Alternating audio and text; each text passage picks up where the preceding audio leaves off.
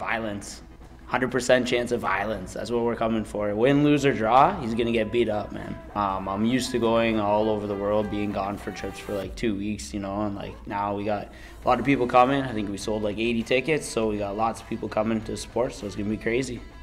He comes from a good camp, Fit Plus. We've known them for about 15 years. We've been good friends with Scott, his coach. So they put out a lot of good fighters. It's a tough fight, you know. Like we know he's a solid ground guy. I'm a solid stand-up guy. So it's just where the fight dictates is going to kind of dictate where the fight's going to go and what's going to happen. So we're ready for everything. We're good.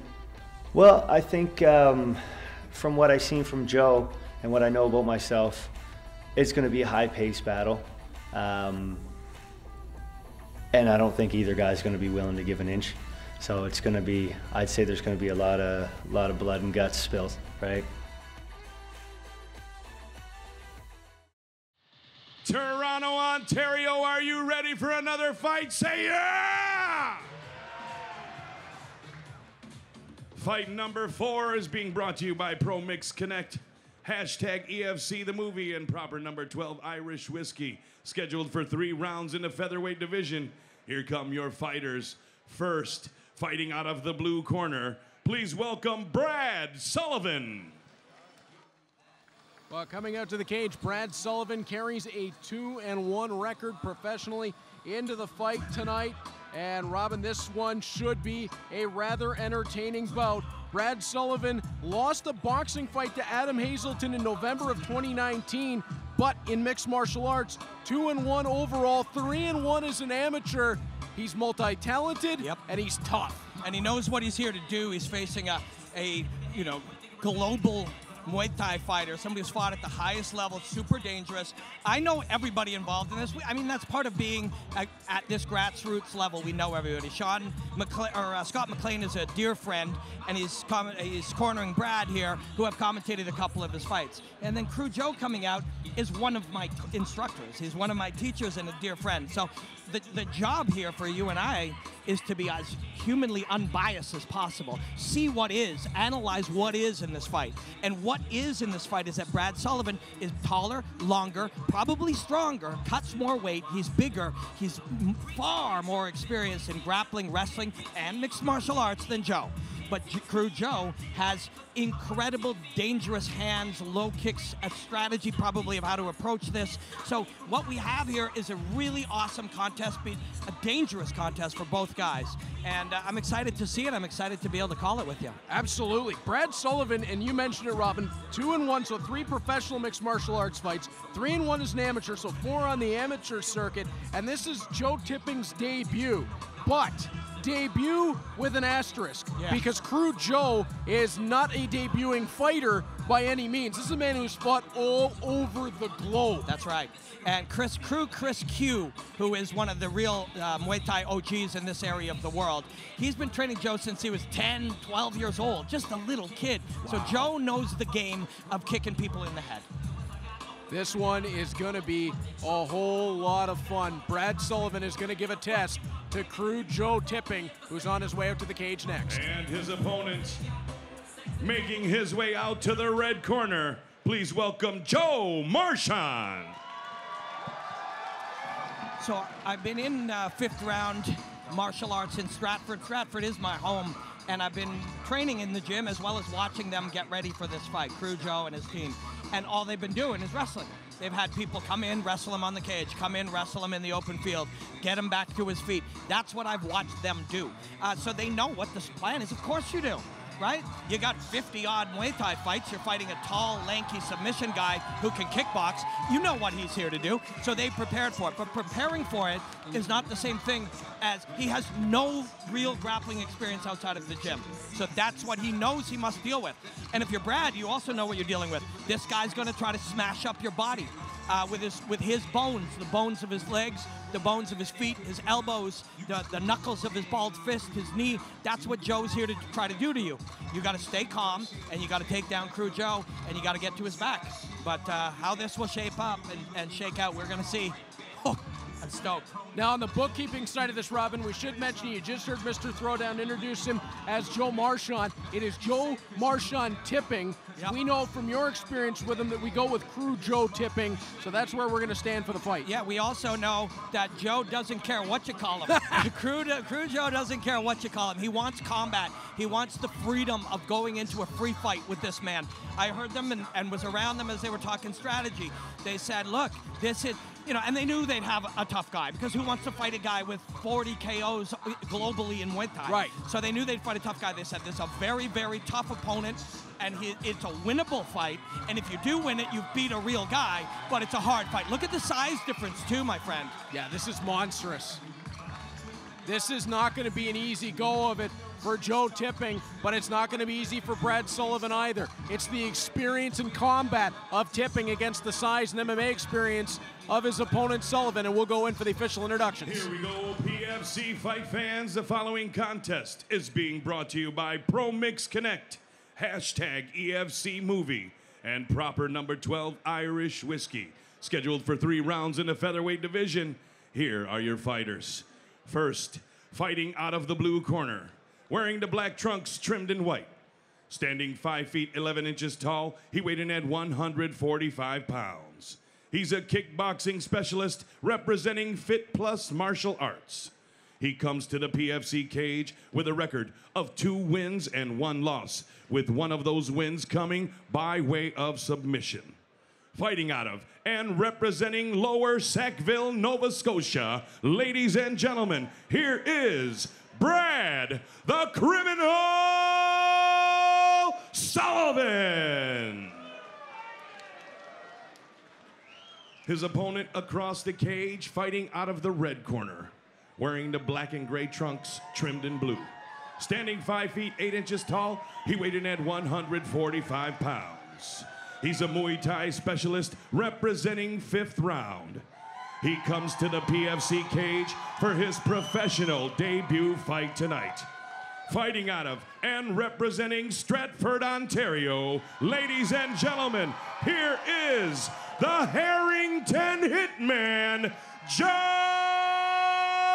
Marchand. Referee Todd Anderson with final fight instruction. Sullivan will be about 165 pounds right now. Joe about 153. There's quite the size difference here. Big credit to Sullivan. About 10 people turned down Joe, fighting Joe, Yep. and about 3 others said yes and then disappeared a week later. So good for Sullivan. I've called 2 of his fights. One of them was a 3-round war that he won, and he was really hanging tough in there. Joe will look to kick the calf early, I believe. And yeah, it's there. Joe takes the center of the cage. He's in the black, trimmed with the gray and blue. Sullivan in the black, trimmed with white. Joe will have the ability to manipulate and figure out that, there it is, figure out the hot range, right? So the distance from which he can stay safe and get in without being hit, and then get back out. There, fake hand to the low kick. 2 to the calf now. That, you see how slender his calves are? You've got a man fighting at featherweight who's 6-something and cuts down, and he takes the calf twice, but he's inside now. Sullivan's going to be very tricky here. Well, he's going to have to be, Robin, because there is already a sizable welt forming on the calf of Brad Sullivan, who's trying to bully. Now, Joe looked on the turn to knee, because you know what this also is? We look and we go, okay, this is wrestling. You know what this also is? It's the clinch, right? Yes. And when you fought Muay Thai, and now Joe can, if he wanted to, take him down there, but he chose not to, because you don't want to get into that game here. Now, I watched Joe do round after round after round of this type of training. But what you don't do is know all the little details, and Joe can throw him down. Watch out for the triangle here. That triangle that might have been a bait. That might have been a bait. Very possibly. Now, Joe will try to work his way through here. Just put his head under the chin and then try to pressure that up. He's got to work his arm back in there. Yeah, that's where it's going to be difficult. Actually, he's trying to pull it through. Yep, there's using a bit of strength here is Joe. Pulls that through. Now he's got to slide that left arm back through, and he stands. He'll look to stand here. Whoa, right back into half guard. Yep. Now they'll attack the knee. And Joe can put his foot in the tail and get out. Yeah, good work by Sullivan, man. Excellent work by Sullivan. Sullivan is staying on him. That's the thing, yeah. He had positions, you lose them, but you don't just surrender them and say, okay, we're in space. You stay on him. You grip the leg, you grip the hips, you come up with him, you attack something else. So now he's got Joe down, and he's going to slide into a low mount position. Joe must give up his back, and he's going to reach back over with his left arm, and Sullivan's going to throw some punches. But Joe is in a position to stand here, and he does. I was just going to say, Robin, it's a nice scramble from Joe to be able to slide out, get back to his feet, and now he can defend from a standing position. A little bit better spot here, although Sullivan still has that pressure up against the fence on Joe. Both guys have literally done exactly what they wanted to do here. Joe wanted to kick that leg, he did it. Sullivan wanted to take Joe down and force him to wrestle, he did it. When he wrestled, Joe wanted to be able to defend the wrestling and never surrender a position. He did it. So this fight, literally, they're both getting their way. Our job is to call what is, and that is what is. Joe looking for a way out, using the knee upstairs, straight through. That popped Sullivan back up. Yeah, he's being really smart, too. Sullivan's doing a great job here, but he's not just saying, oh, that's a rough one. Joe's coming up, but he'll have the arm here. Now he's got the back. This is a tough spot. He's going to attack the armbar. He's going to attack the armbar. He's got it in there, and he's got it hard. Now, the only danger here for Sullivan is he gave up what would have been a sure body triangle on the back to go maybe Kimura here. Yeah, it was an armbar first, and now it's sort of a hammerlock control position, which you will try to cut back to an armbar again. So you'll use the Kimura-type grip to set up a new armbar. Now, Joe can punch down, and then the sweep. Now the heel hook is a rough one. But he knows what to do. He kicked off the elbow. I was just going to say, Robin, what a job by Joe Tipping to recognize that and kick that elbow off to get back to a dominant position. Now, also, fatigue is an issue because Brad Sullivan should be working less hard than Joe from experience, but Sullivan took this on a week or two because, as we said, many people didn't want to fight Joe. Joe, on the other hand, has been training for this fight for a long time. So he's going to feel happy now. He wants to kick that low leg again and then set up the left hook off it. Yeah, he wants to go right back to what he started. There it is again. And Sullivan is moving in and doing exactly what he wants to do, which is grip after he gets hit. Good for Brad Sullivan, man. All full marks to Brad Sullivan. He took 2 shots, closed the distance, and recreated this grappling position, and he's also striking and not just trying to take it down. Very smart, very good work by Brad Sullivan. Tipping fired that right hand up top, Robin, and I think at the same time, Sullivan felt that even through the guard and thought, I don't want any part of that. Great job by Joe to land on top here. He turned him like a steering wheel. Now he's on top in half guard. His job here is not to lose half guard and to do damage. Now there's a butterfly hook. Now it's a full guard. He's got to watch those legs of Sullivan creeping up his back. Very long legs. Joe wanted a mixed martial arts fight, and Joe's got a mixed martial arts fight. Oh, he's got a beauty on his hands here. Sullivan is working hard from the bottom, but Tipping now opening up from the top. Under 10 seconds left in the round. Good. Now opening up again up top. Very smart to punch the high rib as well. That's a great round. Great round for both men. A really great round for both men. And a nightmare if you're a judge because that went back and forth like a pendulum. Yeah, and the thing is, Sullivan did land shots too. Yes, it was one man's trying to kick and punch the other and the other one wants to grapple. But Sullivan, well coached, is during periods on the fence, we don't just fight so hard to get the takedown. We knee him to the body. We punch him in the head. He did some of that too. So I suspect the judges will see that one for Crew Joe, but there's a tough 10 minutes ahead of both these guys. Now, Robin, if you're in the corner of Crew Joe Tipping, are you saying you got to go back to keeping that space and going back to that low leg that you started to bruise in round one? Yes. After we touch, we move away. We touch, we circle, we touch, we circle. We get him rushing in. When he rushes in, you go uppercuts and hooks and knees. That's what you come in here. Oh, he's got a good bounce going on that leg. That calf becomes very slender in a man that tall, and he's trying to walk it out. Yeah, you can see that welt on that calf. Yeah, 2 really bad ones early, and then 3, 4, 5 other ones in exchanges. Joe was still punching in the clinch, too, which is smart. Smart for Sullivan, too. We're not just going grappling right away. You must punch first. Now, even though Sullivan's checking those, Robin, those are going to sting. Yeah, and the reason Sullivan got that body lock is because he showed striking in that exchange. So he came in, and Scott, his coach, I'm sure told him, let's go full lock around the waist and around the thighs. That's a locked double leg right here, and Joe resisted it twice. Now Sullivan's dropping down even lower to try to get under it. Joe will either push his head high or low, and he goes high. Tipping did a great job there to stop the takedown from happening by widening his base, spreading out those legs. He made himself tough to be able to be lifted up and then pulled down as Tipping answers on exit. Yep, elbow versus elbow. Now you got to credit again Sullivan. He's just showing just enough hands to make Joe, who has a lifetime of, okay, I have to deal with these hands, get his hands up so he can get in deep here. And again, like I said, I saw Joe do round after round after round of this with Sid Barnier, with a number of really good fighters, high-level fighters. But it's different. This is real. The heart rate goes up. Sullivan's going to learn the things, Joe's tendencies, and try to trick him. Remind me to ask you how Sid Barnier is doing, by the way. I haven't seen him in years. That is a badass, Sid Barnier. That is one badass. He used to fight at 135 pounds. He's about 180 right now. The hardest hitter you've ever seen in the world at bantamweight. Good dude, too. Trying to drive his way in is Sullivan, looking to take the arm. There's Tipping. There Oh, that knee straight up the middle. Sullivan's still doing what he should, lacing the leg. Joe shakes it off. Man, they did a great job over at 5th Round Martial Arts to prepare Joe for this. Yes, they did. Because Scott McLean and their whole team, Brad Sullivan's team, will have said, we don't always need the takedown, because if we can put this man on the fence and work him, we'll get it eventually and we'll fatigue him. So far, that hasn't been the case as Joe turns him, and now he wants to punch here. And he's got that right hand loose. Sullivan again looking for the leg lock. So, and last time we saw Joe kick the elbow off. Now he can punch from here. There's going to be some big punches. This is dangerous here. Yeah. Joe had to be careful not holding the cage. Now falls back. No, he's in trouble. Joe's in a lot of trouble here. He's in a lot of trouble. It might be over. Those 2 feet behind the leg. What this will do is damage the soft tissue outside the knee. And if it does, then Joe will not be able to continue. He'll scream in pain. It'll be over. And on a more simple thought, Robin, he was also taking away the ability for Joe to kick the arms So he's going to off. pass Joe now. Now he passes Joe. So that was incredibly hard work that he never gave up on, Brad Sullivan. Never gave up on it. Now he wants to settle into half guard here and then try to pass to a mount. And in a lot of cases, you don't pass to the mount unless it's there. But in this case, if you believe you're the better grappler, and he's shown that he is, it would be a nice place to be to either get him to turn, and Joe fights back to half guard. That was great stuff from Joe to be able to slide back into that half guard position. Took away the option to now just straight go to mount. He'd have to pull the leg through. He's trapped here. See, look at his left arm is trapped from behind.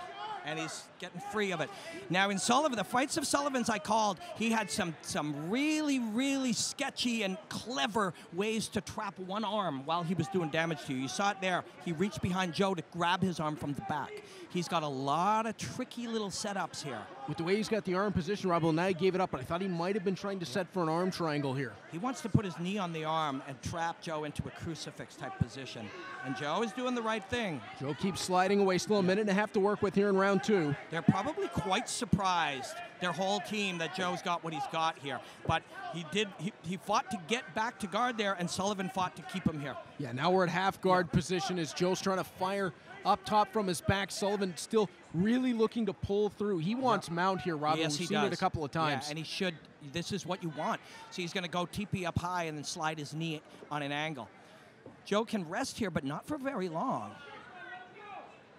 Yes. Sullivan will look to do that. Once you get there, you start punching and elbowing and try to force Joe to give his back, which is a natural reaction, especially the less time you fought in a grappling and striking environment. Often it's natural you give up your back when you get punched. It almost seems like Sullivan's a little bit surprised that Joe hasn't panicked here from this position.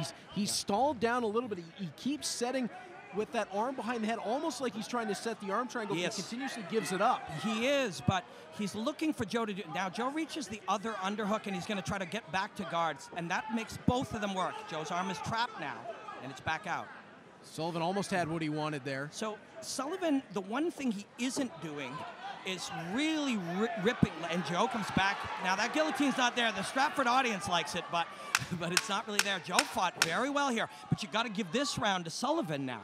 Right? So if you're Sullivan, you got 10 seconds to try to land 1 or 2 punches here, and you really want to get that if you can. And Joe's got him stacked in with the legs tight, so he didn't give him the opportunity to do it. But yeah, Brad Sullivan just had a great round, Robin, for himself to be able to get Joe to the ground, to be able to extend that control. He kept working Even when it looked like he had slowed the action a little bit, he was doing enough, trying to move positions, change positions, advance through, that he's not going to allow the official to stand them up, which is exactly what he doesn't want to have happen, and he did enough to be able to keep that control the rest of the way. Yes, and he took some damage in those first few minutes, and it wasn't just given to him. That's the credit that he deserves, and that's what I saw in him in the 2 fights I called. Sometimes you don't get what you want. So I'm trying to get a position, I don't get it. For a lot of people, they go, okay, I guess it's not there, I'll try something else. He'll try again and again. He'll try a different way. He'll change one thing and go again. You'll push back, he'll push back even harder. It's that mental fortitude, that desire to win, that commitment to win positions that makes Brad Sullivan so tough.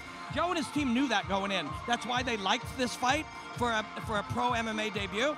But you better be in shape for this round. That goes for both guys.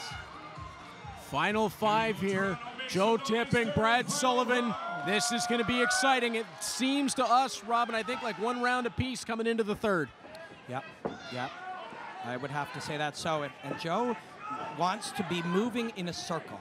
Not just playing forward and backward, which he's done well and he's been successful with, but moving in a circle, trying to get off on different angles, and then striking him there. Striking and getting away, exactly like that. In round 2, he didn't do that. After that strike, he'd stay there for an extra second, and that's all Sullivan needs. And this is where Sullivan doesn't want to be. He's on the outside of a legend in Muay Thai, and this is going to be difficult for him because he's caught on the outside now. Joe's picked up his timing, and he's moving well. Yeah, and for Joe, if they correctly believe that it's a round apiece, you don't want to be in a rush here. If this goes this way for 3-4 minutes and we don't get a lot of damage done, that's okay, as long as we don't get in that same position we ended up in round 2. If you're Brad Sullivan, hey, this is cool. We'll throw some kicks. We'll try to react to Joe's work, but we'd rather get to some type of grappling exchange in the first 2.5 minutes. Tried the Superman punch there, did Sullivan, but Marchand Tipping was already well out of the way. Robin, as we get to this point in the fight and the way that the positioning is right now, nice little leg kick from Crew Joe. He's in a much better spot than he was in round 2 and even round 1. His back was to the fence when Sullivan was trying to come in. Now Joe is taking the middle of the cage and forcing Sullivan around. Yes, you're exactly right. And it's because Joe's not overly moving forward. He's there, he can feel that, the experience of feeling that little hot zone, that little high temperature danger range, and he's staying on the edge of it. So by not committing to being within grabbing range, Joe is staying on the outside, and if Sullivan overcommits, Joe will uppercut or knee him in the face, right? So this is now Joe controlling range, and we hear that a lot. Control the range, control the distance, range management. We hear that, but what does it really mean? It means finding the difference between hot and cold and manipulating it. Where are we in danger? Where are we safe? And Joe's playing that game very well now, 2 minutes into the 3rd round. Tipping is really beating up that lead leg of Sullivan right now. He's landing kicks inside and out, and that's forcing Sullivan to attack from distance, and Tipping's waiting on him to do it. And whoa, that time flash to left, it was dangerous, right back to the outside of the front leg. Yes, and when Sullivan feints or hesitates, that's when Joe goes, and that's experience. And again, coming in that time, right hand. Sullivan leans forward. And good for Sullivan to get the jab off. Sullivan has to believe, there's a big one. Sullivan has to believe in his own strikes when he throws them. You're not fighting a guy's experience, you're just fighting a man. He's a man in front of you, you have to commit to his, and he hasn't thrown really a right hand yet. And maybe the patience, there's a big one. Maybe the patience has been helpful. Good work there by Joe. Tipping tried to going back to the body. Batter he's hit the body it a few times. Get out of this takedown situation, and he's doing good work with it. You can see that stung Sullivan, but he is doggedly hanging on. Smart. So he's picked the ankle. Sullivan now has picked the ankle. He needed to, Robin. He had to have it because Tipping was destroying the body there. Now there's a referee, or there's a judge somewhere who has not taken note of Joe was in charge for 3, and Sullivan's in charge for 1.5. Sullivan will now look to attack strikes and wrestling. Joe's going to shake off one leg if he can. And he's going to get back to half guard. That's something they wouldn't have expected.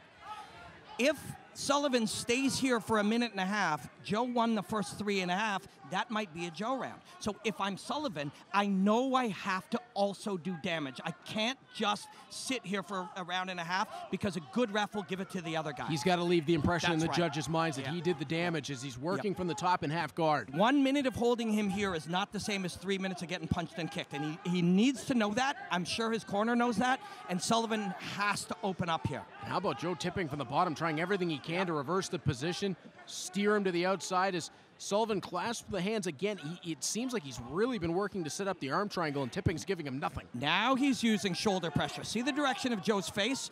Brad is now using shoulder pressure. He's going to trap Joe's arm, and he's going to try to throw punches, or there's a Kimura here. You can finish a Kimura from that position, but he's free again.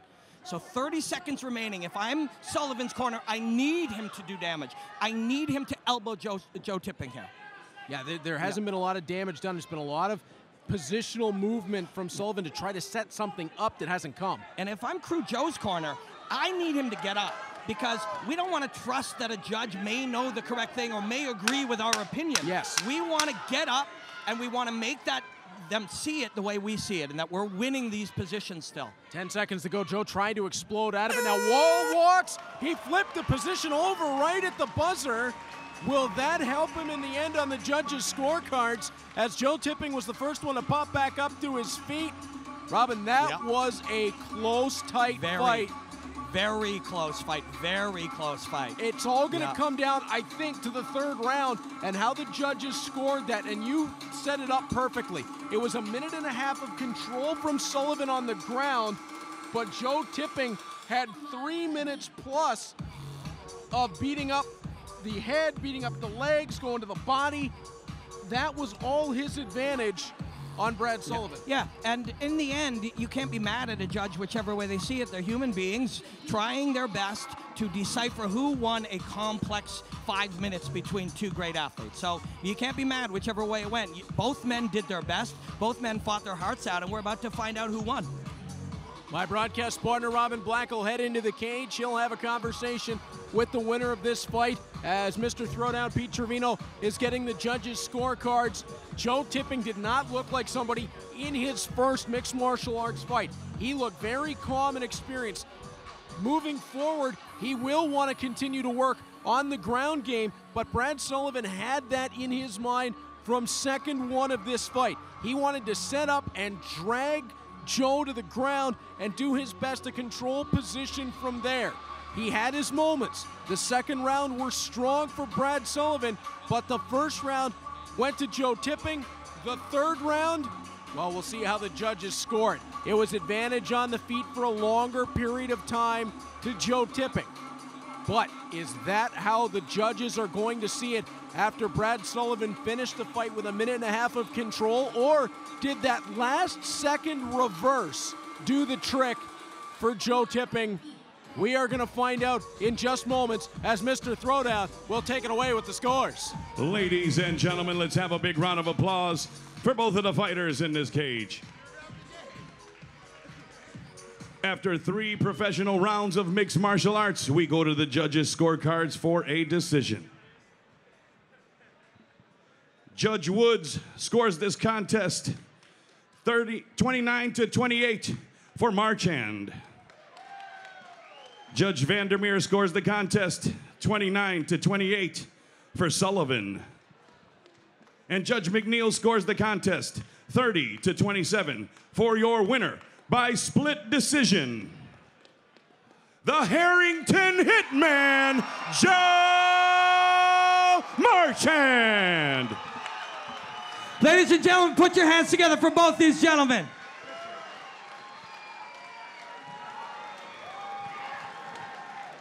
Great fight, Brad. Crew Joe. Yeah. I watched you guys training for this fight. You were training, you knew that was a really tough guy. He gave you everything you were looking for in a pro fight. Yeah, you know, like we had 6 opponents for this fight. We trained for a lot of different people, and then our original guy got hurt, and Brad called and took the fight. I think it was a week and a half notice. I mean, he's a slick ground guy, you know. Like, I'm only a blue belt. I think you're a brown belt or higher, so, like, I didn't get tapped in that fight. I did some good things, but back to the drawing board.